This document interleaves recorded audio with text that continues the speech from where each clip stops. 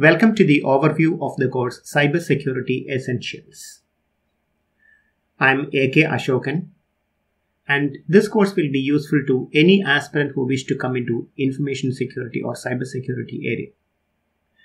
This is only an introduction and a fundamental course and covered the essentials. It is not a very exhaustive course. Let's move on. There are 10 different modules we are going to cover in this course, namely Introduction to Cybersecurity, the information assets, then the need for protecting the information. Why do we protect the information? The network security, something related to the network, data classification and controls, how to classify the data in an organization, how to provide the access controls. Physical security controls is very important, and identity and access management, security governance and principles, secure communication technologies. What are the various communication technologies, including VPN, etc., will be covered in the secure communication technologies.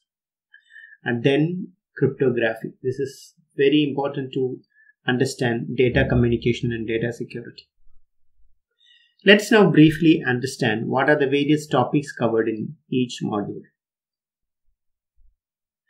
Module 1 is the Introduction to Cybersecurity.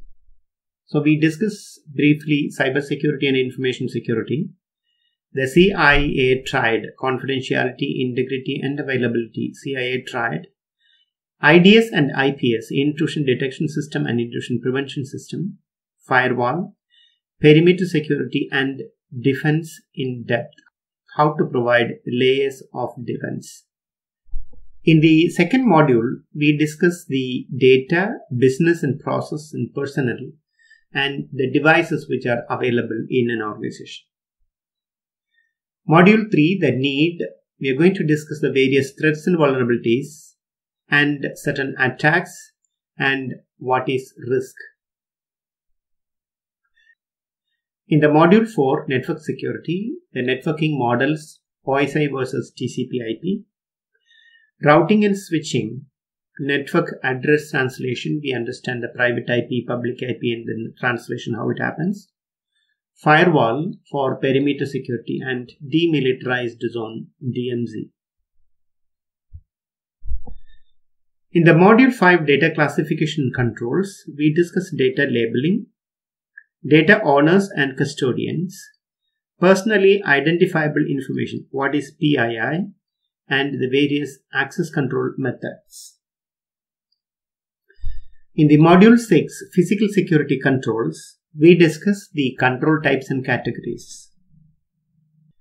In module 7, identity and access management, we discuss the identity and authentication, various factors of authentication, authorization, accounting and assurance, or the 5A concepts, all that we'll discuss under this module. In module 8, security governance and principle, we discuss the policies, standards, guidelines, framework, benchmarks and procedures, how to understand all these and what are the hierarchy of importance which is there for these documents in an organization.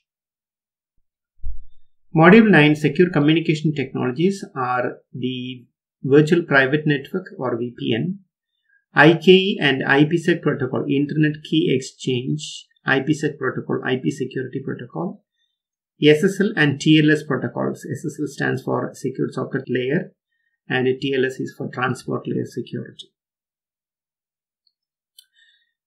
The module 10, the last module, is very important in order to understand the data security.